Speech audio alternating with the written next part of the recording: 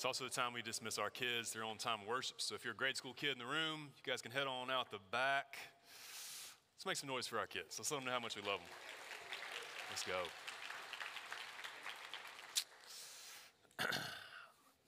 When we started Church of the Oaks,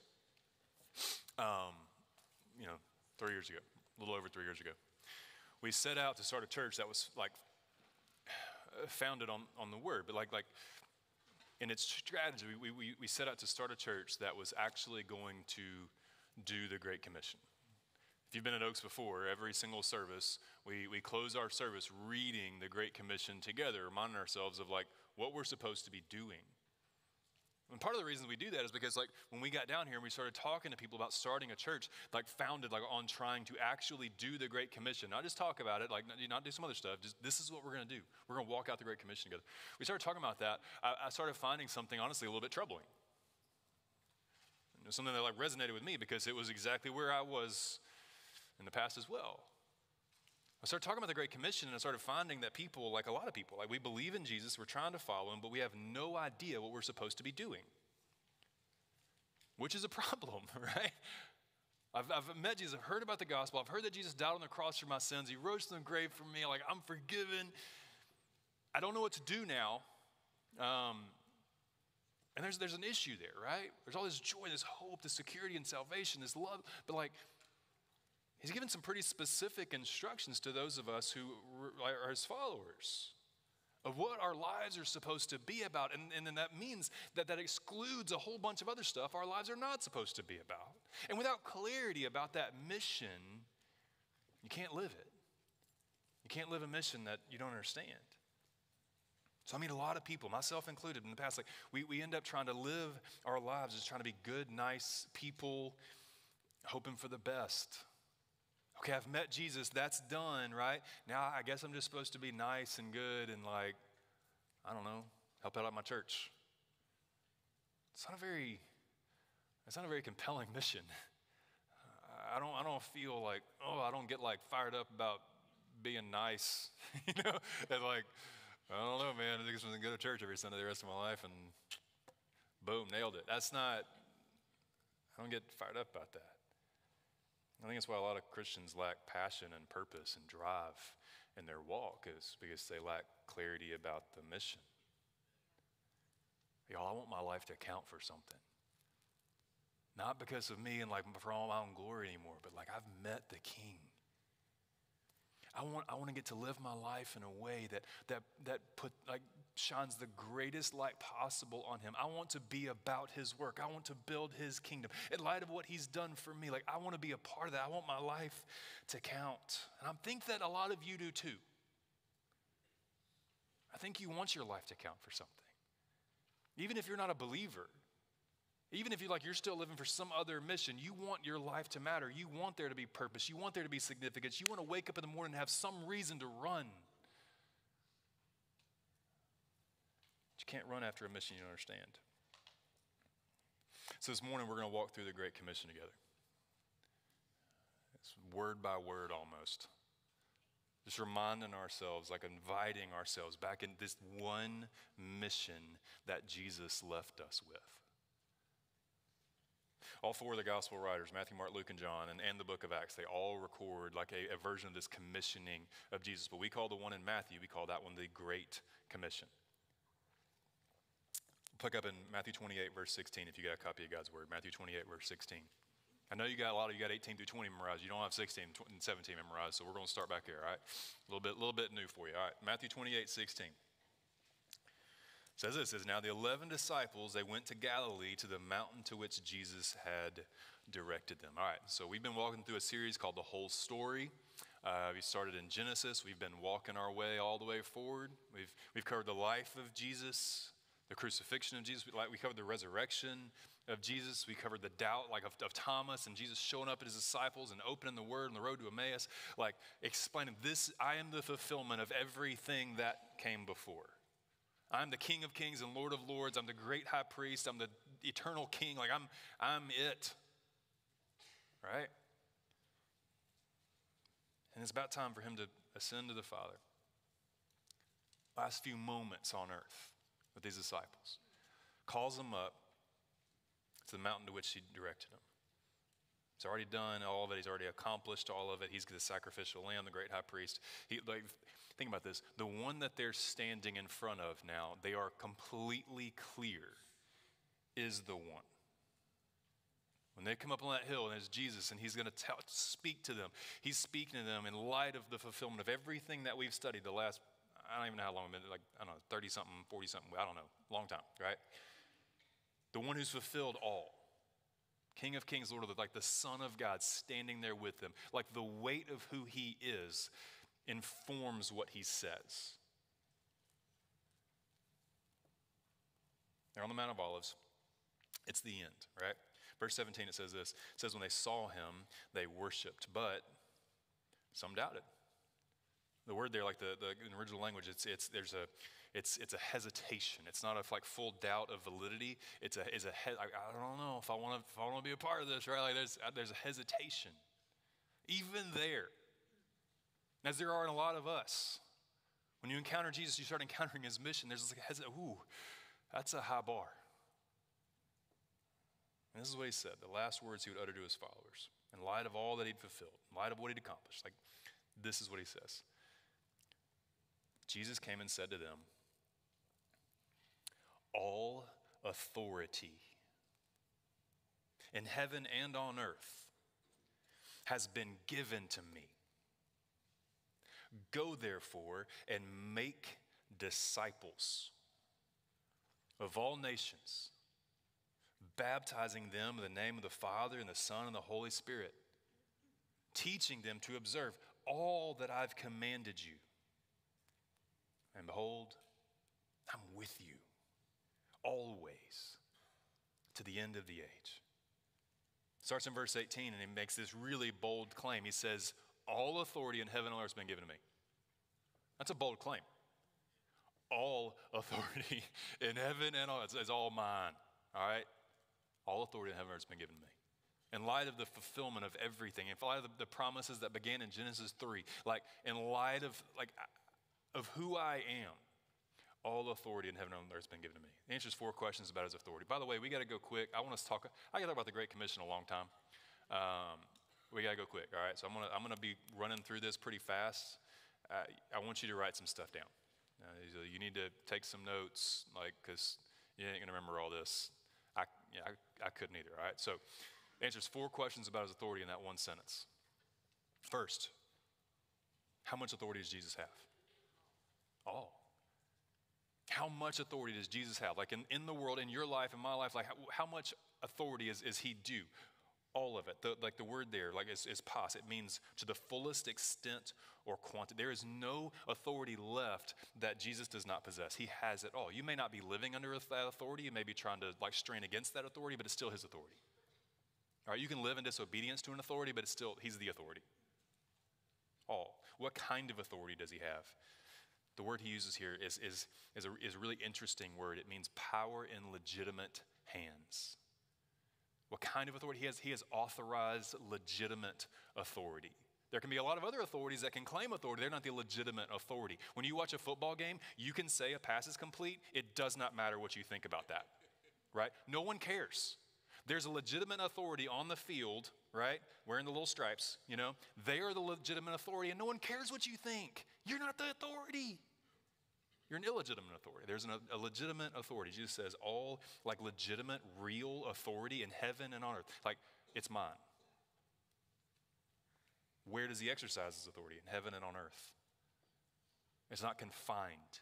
It's not just in heaven, he's in charge of, that kind of stuff, and where the earth is kind of up to you. You can do what you do you, right? That's not what he's saying. In heaven and on earth. Heaven is not just heavenly bodies. That's over spiritual beings. That's stuff you don't even see.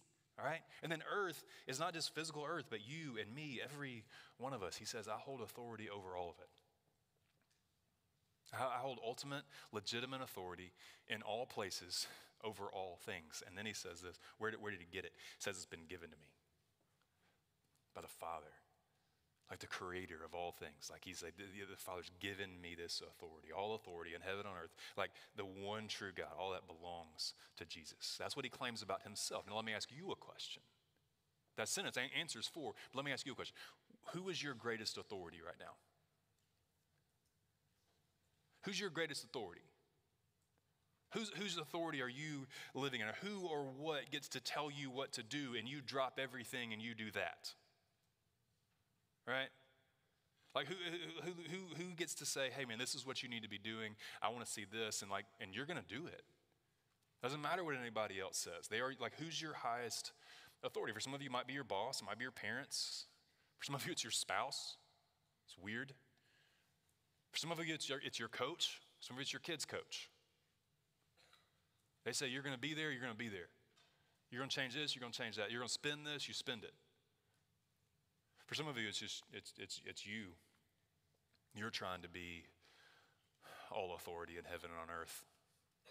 And you've given it to you. You're supposed to be the one in charge. It doesn't matter what anybody else says. It doesn't matter what anybody else would speak into that. You have your own mission and you're going to walk it out.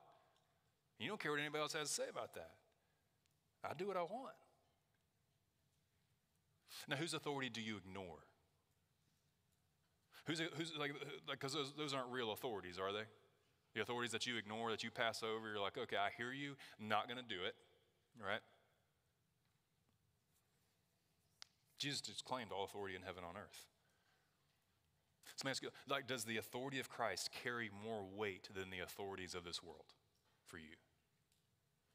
Does the authority of Christ carry more weight than the authority, like your bosses, your spouse, coaches, yourself? Whose authority carries the most weight? Is it Jesus, or do you find yourself honestly kind of ignoring his authority and following yourself and someone else? That's where a lot of us land. We're following a pattern and a thing that somebody else set up for us, and that a lot of us follow the plans for our life we made when we were 7. I'm going to be an astronaut, and you been running after it ever since. Who's the authority in your life? Who's in charge here? Because Jesus starts out with the Great Commission and says, hey, if you're going to be a part of the mission, you got to recognize that all authority in heaven and earth has been given to me, not you. Are you as committed to carrying out the mission of Christ as you are about going to work tomorrow? Are you as passionate about carrying out the mission of Christ as you are about getting your career started? Or elevating your career? Are you as committed, is it an unquestionable given that you're going to be about his mission tomorrow? Are you as submitted to Christ as you are yourself, your boss, your family? The authorities that you ignore are not authorities in your life. And before you would say, no, man, I'm Jesus the authority in my life, I'm all about it. Before you cut me off and don't hear that some other authorities are probably crushing in a little bit, just ask yourself, how's your time in the Word?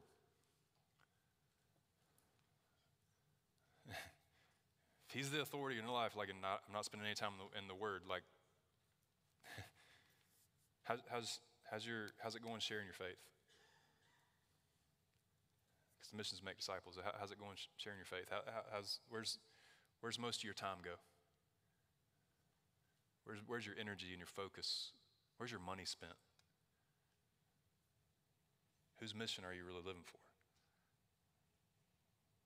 For us to be people that fulfill the mission, Jesus has become our highest authority. Theologian H.B. Charles, he said this on the screen. He said, if verse 18 is not true, verses 19 and 20 are meaningless. So we got to wrestle with 18 first. All right? You got to make it past 18. All right, but if you make that leap, you put Christ on the throne, he's the authority in your lives. What do? He gives you the mission in 19. Verse 19, it says this: go, therefore, make disciples, all nations, baptizing in the name of the Father, the Son, and the Holy Spirit. Teach them to observe everything I command you.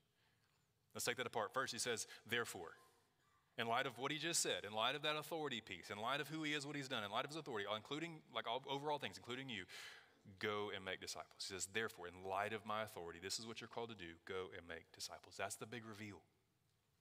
That's the big reveal. That's the mission. That's the purpose. That's the calling for every believer that's ever lived. This is it. What's your purpose in Christ? Go and make disciples. What does Jesus ask those of us who have trusted him as Savior? What does he ask us to go do? Go and make disciples. In light of the authority that Jesus has in my life, what am I supposed to do? Make disciples. What am I going to do with my future? Make disciples. It's just, that's it. As a teacher, what am I supposed to do? Make disciples. As a parent, what am I supposed to do? Make disciples. As a college kid or a high school student, as a grandparent, what am I supposed to do with my life? Make disciples.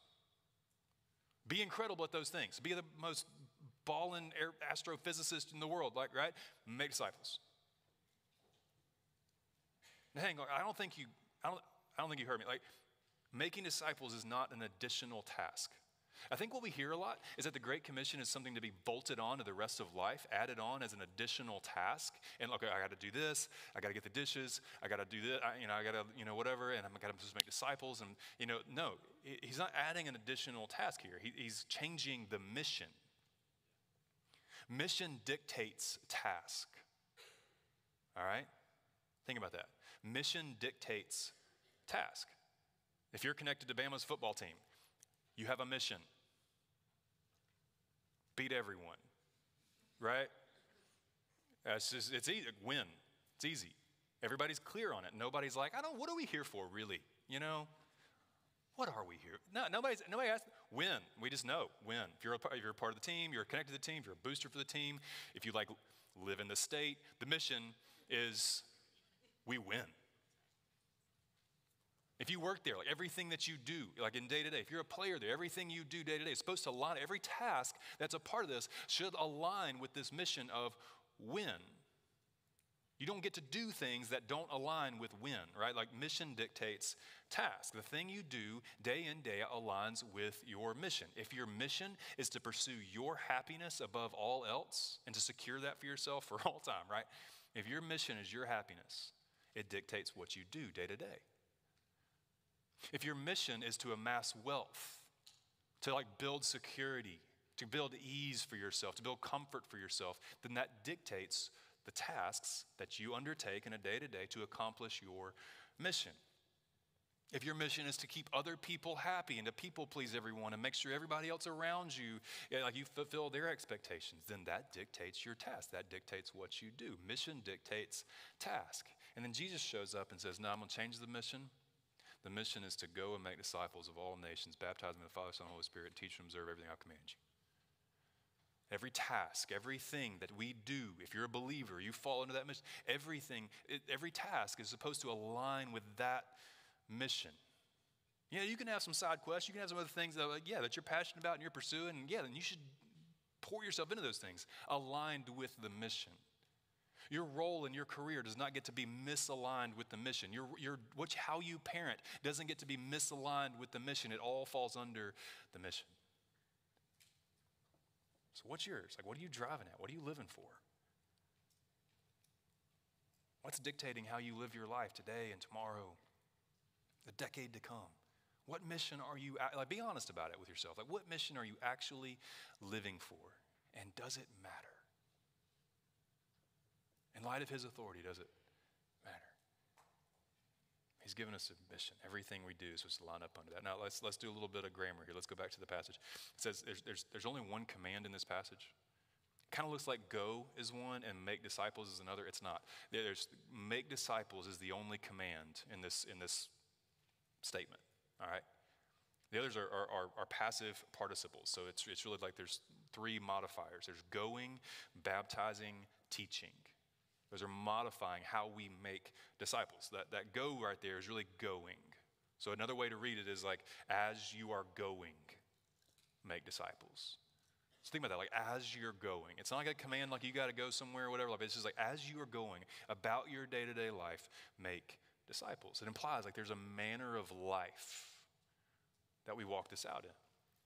So in every area, in our city, in our campus, in our world, wherever it is that we are to be people who are making disciples as you go. It's not something we separate off and we say, okay, well, this summer I'm going to go on mission. I'm going to go make disciples in a different place. I'm going to come back here. I'm going to do me for the next 9 months. That's not how this works. It's not, okay, a different season, when my kids get a little bit older and life slows down or whatever, then I'm going to get to make disciples. But right now, I'm just got to huddle up. I got to take, no, make disciples. Disciple your kids. They're there. Make disciples is the mission. As you go. Not later, not in the past, as you're living your life. All right, let's make sure we're exactly clear on what it means to make disciples. This part's me, and to be honest with you, this part's stone.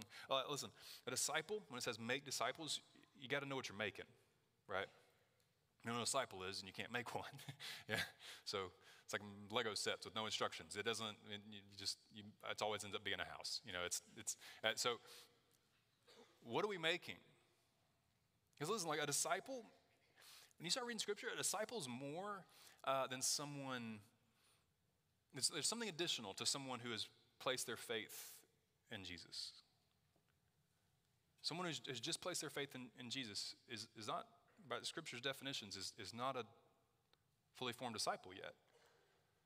They're a believer. They've come to a point, they've trusted Jesus as their Savior. They're not a disciple. Jesus is talking to the disciples. He's telling the disciples what their mission is. The disciples are the ones who walk out the mission. Believers are the ones who have trusted their eternity to Jesus and haven't gotten that far yet.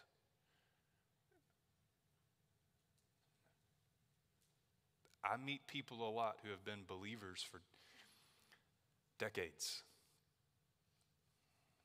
but they're not disciples. They're not disciple makers. Believer is the starting point. When you trust your faith and like trust yourself to Jesus, like trust in the cross and the resurrection, like asking Jesus to save you, that makes like I believe. But then Jesus invites those believers to be a part of his mission, and he calls those people disciples. Disciples don't just believe in Jesus, they're following him with their lives, leading other people to do the same. Following with their lives and leading other people to do the same. Now, the way that you do that is, whatever, like that there's different ways to do that. But like people who are disciples are helping other people follow Jesus. So let me ask you about this progression, okay? I just want you to, nobody's going to there's no test or whatever, but just think about this. Now, there's a 3-part progression. We're going to stick on the screen, all right? And I want you to just be honest about where you think you fall on that. So the first one on the progression is seeker. A seeker is somebody who's interested in the gospel. They're interested in trying to figure out Christianity. They're not convinced of it yet. They're with Thomas. They got some doubts, and you have questions. We've talked about that. Like, we honor the fact that people are here, people are engaging, trying to figure this stuff out. It's a great place to be. But at the point that you get those things figured out and you're able to put your faith and trust in Jesus, that makes you a believer. Like, Jesus, I believe. I want you to save me. Like, take away my sin. I'm in. That makes you a believer. That's a starting point. What you see in Scripture is that people that came to know Jesus, they are discipled. They're invested in that, teaching them to observe all of the commands. Like, that happens for them. And then it replicates. Or they become disciple makers. They're doing the thing. They're engaged in the mission. Simply, disciples are disciple makers. Disciples are disciple makers. So where are you on that? Like, honestly, that can burn your pride a little bit. Like, Britton, you're telling me I've been a believer 10 years, and I was a believer a long time before I was a disciple. No one told me. I didn't pick that up from going to church, right? I was discipled. I had a lot of people who were wanting to pour into me. Hey, do you want to come to my Bible study? Yeah. You want to come to my Bible study? Sure. You want to come out? Yeah, I'm going to all the Bible studies, right? And is this what I'm supposed to do as a Christian? Just go to your thing? No. Be discipled and then make disciples. David Platt says it like this. He says, according to Jesus, from beginning to end, to be a disciple is to make disciples. Scripture knows nothing of disciples who aren't making disciples. No one told me that. Nobody modeled that for me. No one set that before me. So I just was trying to, figure it out. I'm just like, all right, I guess I'm supposed to just do less bad things, do more good things, go to church, help out, stack some chairs, and I guess that's it. No, that ain't it. The mission is it. We started Oaks to be a church that sends disciple makers of Jesus by being disciple makers of Jesus to live out the mission. We didn't want to build a big crowd of people in a room. Come listen to me. I'm an introvert. I don't even like that. I want to, you back row people, we should hang at a distance. That's where I want to be. We didn't try to start a church where we're going to like distort the gospel and make it easy and entertaining so we can pack as many people in our places we could and be proud of ourselves. We wanted to proclaim Christ. We wanted to disciple new believers. We wanted to send them out, equip them and release them to go into the grand adventure of the mission of God. And if you're in that middle space, a believer, that's a beautiful place to be. To be discipled. To the point that you're ready to step into the mission and be a disciple maker. Next, he says, make disciples of all nations. We got to go quick, y'all. We talked about all nations a lot. Like, it's a core conviction of our church that disciples need to be made in every corner of our city, every neighborhood, every nation. Like, it's who we are about. When he says all nations, it doesn't mean physical, like, nations. It means all people groups. You can probably identify a lot of people groups in your city. We talk about UPGs, unreached people groups around our world. 7,000 plus unreached people groups with no access to the gospel. We talk about them. There's also people on your street. There's people across town. There's people like in your home who have not internalized the gospel. There's also structures and systems and leadership of the world like that there's when it says all nations, it means all. And there is no hierarchy to that. There's no hierarchy of calling in that. If God calls you to the nations, great. If God calls you to your neighbor, fantastic. There's no hierarchy. We're not trying to scale a ladder or something, all right? It's as you go. Wherever it is he calls you. And if that's Atlanta, make disciples in Atlanta. If it's Tuscaloosa, make disciples in Tuscaloosa. If it's some country you never heard of, make disciples. We go. Wherever he leads, we go. So he says, make disciples of all nations. Next, he says, we should be baptizing those disciples. Those new believers, those people who have trusted their faith in Jesus. It says we should be baptizing those. Now, we talked about this just a couple of weeks ago. We covered Jesus' baptism. I'm not going to spend a lot of time on this. You can go back just a few weeks in the podcast or YouTube or whatever and find the whole thing. Talked about it forever, okay? But I'll be brief. The meaning of the word in baptism is baptizo. It literally means to immerse. You see that happening in Mark 1, Jesus' baptism. He's immersed by John the Baptist, and you see people like from then on, like being immersed in water as a public profession of their faith in the person of Jesus. Every reference you see in the New Testament in Christian baptism follows someone's salvation. They've chosen to be a believer. They've chosen to trust in Jesus, and they've made that public in baptism. Scripture, we see seekers becoming believers, believers being baptized. So that, at our church, that's the way we do that because that's what we see in Scripture. So we're supposed to help these people come to be believers and then help them follow through in baptism. All right. Next, Jesus describes the way that baptism shows the significance of it. He says, "In the name of the Father, and the Son, and the Holy Spirit." That's what you're identifying yourself with in baptism. That's like who, if you've been baptized, if you're a Christian, you've been identified with the Father, Son, Holy Spirit. Kind of marks you. This is it's a way of publicly declaring your faith and saying, it's always weird. We don't do it like super private. Man, baptizing people in bathtubs and stuff. No, it's in front of people. There's something to that, of publicly identifying yourself with the Father, Son, and the Holy Spirit. There's a hurdle to baptism. There really is, and I get that. I think that's on purpose. I think there's a reason that there's a hurdle to step over and say, like, do you want to publicly be identified with the gospel, or is this something that you're trying to hide away? Because you can't be a part of the mission trying to hide away your identification with Christ. So it says, all right, I'm going to step up. It's a little nerve-wracking, right? But you also got to remember, like in the first century when they were doing this, there weren't like horse troughs and pretty rooms. And so that's what ours is a horse trough, by the way. Somebody missed that reference a few weeks ago. We just bought a horse trough from like Harbor Freight or something. It's great, works good. They didn't have that. Theirs was in like public waterways. So if you're identified with Christ, if you're marked as a Christian through baptism, then your whole city saw it. At risk of your life sometimes. There are people now being baptized all over the world in other nations at risk of their life to be publicly identified with Jesus. There's a hurdle. It's on purpose. I had a friend of mine, he was pushing 30. He was not here, it's the last church we were at. And he was in our band, man, like he was serving, he was leading groups. And one day he kind of awkwardly came up to me and he's like, "Britton, like, can we talk about something?" I'm like, "Yeah, man." So he sat down and he said, hey, look, I feel real embarrassed about this, but I got baptized when I was a little kid because my brother did. I didn't understand the gospel. I wasn't trying to follow Jesus. I literally remember knowing that I didn't believe it. And I've just not told anybody about that for like the last 20-something years. And it's been gnawing at me. What do you think about me being baptized? Like, do you think it would, he said, do you think it would cause anybody else to stumble, like their small group leader hadn't been baptized, a guy in the band?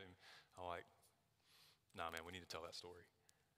And so I got to baptize a friend of mine who'd been a believer for a long time, but had gotten baptized prior to trusting Jesus. It's a powerful testimony. But there was a barrier there for him, right? It's almost like I don't think he needed to be embarrassed, but he felt like he was. I don't think you got to be embarrassed to be identified with Jesus. I don't care how that story goes. Jesus paid for your life with his blood on a cross, and when you've trusted that sacrifice, he calls you to let the world know through baptism. I'll stop talking about baptism. I'm going to do that all day too. All right, so next, verse 20 says, baptize them in the Father, Son, and Holy Spirit, then teaching them to observe all that I've commanded you. Teaching, that's that third word in the passage explaining how to live it out. Going, baptizing, teaching. Going, baptizing, teaching. All right, so teaching implies that learning is supposed to happen. How do you learn worst? You know how I learn worst? Sitting in a big room with somebody talking to me for half an hour. That's how I learn worst. Look, like I'm sitting in your seat, I'm having the hardest time paying attention. I don't care what's going, you can do cartwheels up here and I'm like, I really need to think about my grocery list right now. You know what I'm saying? Like, this is how I learn worst. If this is how we do the Great Commission, the teaching element of the Great Commission, then we're in trouble. How do I learn best? I learn best hands-on with somebody. If I can go do it with you, and you can talk about it, you can like help me unpack. No, don't do it like that, right? Like, I can pick things up pretty quick if we can go hands-on while you're teaching me, walking alongside with somebody. Think about how Jesus taught his disciples to follow him. Not the crowds. Think about the disciples. It wasn't in 30-minute monologues once a week. It was life on life. Meeting together, talking together, like unpacking things together, but also just seeing the way he lived his life. He spent time with them, explained things, showed them how, he modeled it. And then like sent them to go try it on their own. Then they came back from trying it on their own and they debriefed it. And he's like, how'd it go? Sent them out again, a few more people, and brought them back. Okay, how'd it go? Like they're learning to do it themselves from him. That's how we teach others to follow Jesus. We spend time with them. We open the word with them, not just explain it to them. Like we help them to figure out how to handle it themselves. Not just listen to a leader. Leaders are showing and modeling and encouraging and exhorting to the point that you can do that work as well. That mission takes time. And if you want to be a part of it, you got to make some time. That's what we're supposed to be doing as individuals. Like that's why we do tribe and huddles. The main way discipleship happens in our church is through huddle, where one person is meeting with just 3, maybe 4 other people once a week, opening the word, saying, okay, we've talked about how to study the Bible, how to get something out of that. Like, tell me what you got out of it, okay? Like, all right, that was a little left field, so let's figure out how to work on it. All right, so now we're going to talk about how to pray together. Let's talk about what are you praying for? Who are you praying for? How do you do that? That's huddle. Somebody helping some other people get those foundational disciplines set up in place. It's not the only way to make disciples, but it's the primary way that we do that at Oaks. The primary way that we make community happen is through tribe. Where a few people are hosting tribe and they're saying, you come over to the house, we're going to try to unpack the sermon. The 80% of Britton's thing that you completely forgot about, we'll kind of put some pieces back together on that. We're going to hang out and have a good spiritual conversation. You'll have some godly friends that you can ask questions of together. Like they're making community happen with the intent for both tribe and huddle that those people then can step out of those things as the Lord leads to make those things happen for someone else. Not to take care of you forever. Not to be discipled forever. The end point of the mission is not just, for you to have somebody to take care of you forever. That's not the goal. The mission is not go and be discipled is it? The mission is go and make disciples. And so a lot of you, maybe you're in a season that you're being discipled, you're getting those foundational pieces in place. Soon, I'm praying that there comes a day when you're like ready to step up into that thing and say, I've got enough I can go pour into somebody else. I don't have all the answers. I don't know all the things. I don't either. But I got enough that I can pour into somebody else. And so when I was 18 years old, somebody gave me some seventh graders and they're like, I don't know, man, do your best. I still talk to some of those seventh graders. One of them goes to our church. It mattered. I didn't know what I was doing. There was no training at all. It was like, just go sit in this room. I don't know, here's a Bible. Best of luck, my friend. We ain't going to do that to you. But at a certain point, it's going to say, listen, like you've been discipled. You don't know everything, but you know enough. Are you ready to start pouring that into somebody else? All right. Finally, Jesus closes with a promise. Verse 28, Matthew 28:20, the end of it, he says, and behold, I'm with you always to the end of the age. You know, I love that Jesus doesn't just stop with, I'm with you. Lots of people have promised to be with you, right? Lots of people have promised to walk with you, be by your side, and they weren't. There's something that wonders about the Lord sometimes, like, is he really going to be with me always? There's this promise that comes alongside the mission, like, hey, I know I'm calling you up to be a part of something that's terrifying, that you will not ever feel fully equipped for, that you won't feel worthy of. Like, this is going to be a high bar, but I'm going to be with you in it always to the end of the age. For those who trust him, let him save him, who are his. He's never going to abandon you. As you step into the mission to try to be a disciple maker and try to pour into somebody else, knowing that there's going to be questions that come, and that scares you to not have a good answer. There's awkward things that you're just like assuming are going to happen. Usually they don't, right? Like, I'm with you. There's a promise to that. Gives us his spirit to guide, to encourage, to empower us to do things beyond ourselves. I think some of the times the reason you don't experience a lot of the Spirit is because you're not doing anything that you need him for. For this mission, you do. So in the power of the Spirit, step into the mission, be a part of this grand thing that Jesus has called us to, leaning on his authority, leaning on his promise to be with you, to just simply go and give to other people what someone's given to you. It is that profound and that simple. I want to live my life for something beyond me. I want to be a part of the movement of God, not a movement of man. God changed my life by saving me. He changed the way I live my life when some people decided to pour into me, disciple me. But the time that I grew the most is when I stepped into the mission, started trying to disciple some other people. That's when I grew, when I had to start learning more to give it away. Do you want to be a part of a movement of God that shakes eternity? I do. I don't want to watch some other people do that. I want to be a part of a movement of God that shakes eternity. Do you want to be a part of that? Then step into the mission. Don't watch it from the sideline. So bring our time to a close. I just want to bring you back to that little progression, that threefold progression of seeker, believer, disciple. You thought about that earlier, right? You kind of know where you are in that. So I just want to talk to each one of those three groups of people, right? So if you're a seeker, listen, here's my challenge to you. Will you just ask the questions that are on your mind?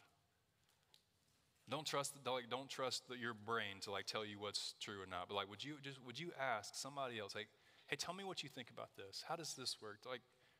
Would you ask the questions? Would you be willing to read the Bible with someone who's maybe spent a little bit more time with it than you have? So you can ask questions of the Bible, not a person. None of these people in here are the authority. All authority in heaven and earth is his. It's not theirs. So one of the best ways to figure this stuff out is to sit down with somebody and say, hey, can we read some of this together and we just talk about it? So the way that we do that is we read through the Gospel of Mark, the Gospel of Matthew, one of those. Sometimes the Gospel of John is kind of long. Read it out loud, paragraph by paragraph, and then all right, there's the paragraph. What in there didn't make sense? And you just get to ask questions. And they're just trying to help out of what God's given them. Would you ever doing that? If somebody invited you this morning, or if you just come meet me, man, I'm not reading with anybody right now. Just ask. If you're a seeker, would you seek well? And if you're a believer, man, I'm thankful to God that you trusted Christ as your Savior. I don't care if you've been on this stage 20 minutes, 20 years, but like that's a beautiful, incredible place to be. But if you've never been discipled, that's your next step.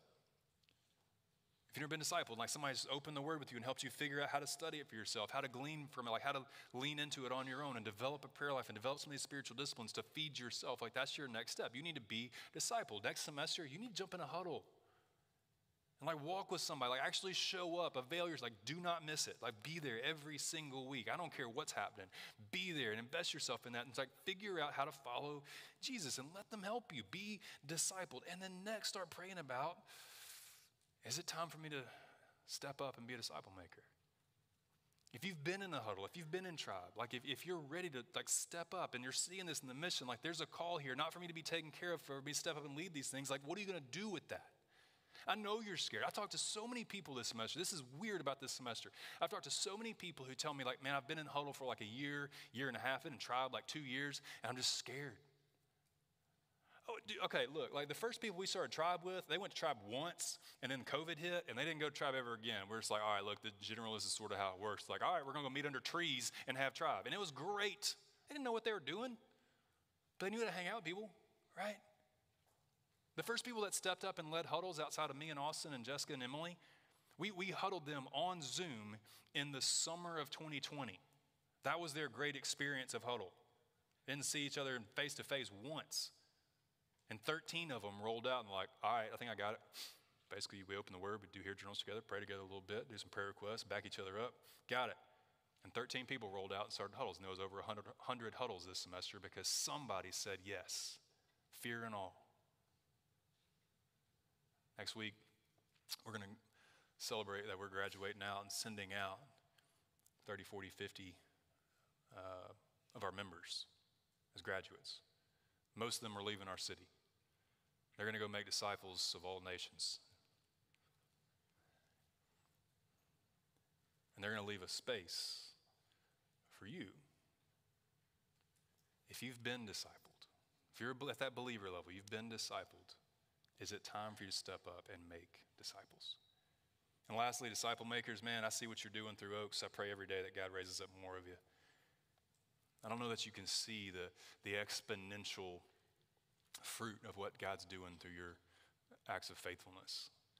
I know sometimes tribe and huddle's hard. I know sometimes leading kids ministry and student ministries, and I know all that stuff is difficult, but you're pouring into people. You're doing that work. Their lives are going to be different from that. Like the people that they invest in, they encounter, and you're going to make generational impact through those acts of faithfulness. Don't be discouraged. I know it's the end of the semester. I know time is running short and you're tired. Run the race with perseverance. Our next step seems going to be back there in the back. Our band's going to come, lead us in a time of response. And next step's back there for you. There's a few opportunities for you to make some next steps. So one, you just need to pray about what your next step is. But two, if you're a seeker, you're in here, man, I would love to read with somebody. I'd love to have some questions answered. I'd love to be able to do that. And then those people back there at Next Steps, they can help you figure that out. And they can also just pray for you. I just want to back you up. And they won't necessarily be the people doing all that work with you. They might be. But they're there to support you and encourage you. So after the service, or even during, like when our band leads, you can make your way to the back. You can talk to somebody about your questions. You can talk to somebody about next steps about that. For the believers in the room, and if you're looking to be discipled, then we starting next semester, we're going to be rolling out all kind of ways for you to step into those spaces. But right now, if God's been laying on your heart to go be a disciple maker, to step up and do that work for somebody else, next step's where you need to be. You talk to one of those folks and say, I'm scared out of my mind about this. Would you pray for me? That God would take away that fear, or like I would do whatever you need to pray for. Like go pray with somebody about that. And then after the service, talk to Dave, talk to me, talk to one of us and say, listen, all right, I think I'm ready to go.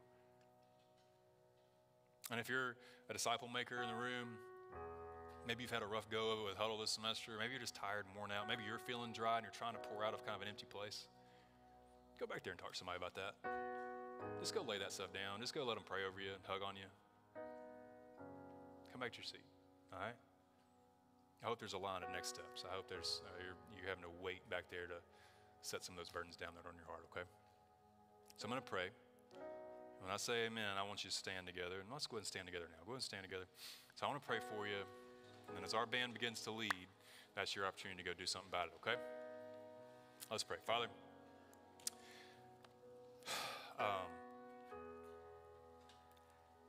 I don't know why you chose to do this the way you did, why you would entrust something so precious as the gospel to people like us. I think you believe in us a lot more than we believe in ourselves. We know that we are completely and wholly insufficient for the task at hand, to be disciple makers of Jesus. But you've made us sufficient. You've called us. You're equipping us. And by your Spirit that you're empowering us. And so, God, I pray that just as it took a lot of faith for us to trust you as Savior, that we would have the faith to trust you as King, to live under your authority above all others, to set aside those authorities, as hectic as that might be, and to run hard in the one mission that you left us with. God, move us to action. Move us forward in the process. We love you. It's in your Son's name I pray. Amen.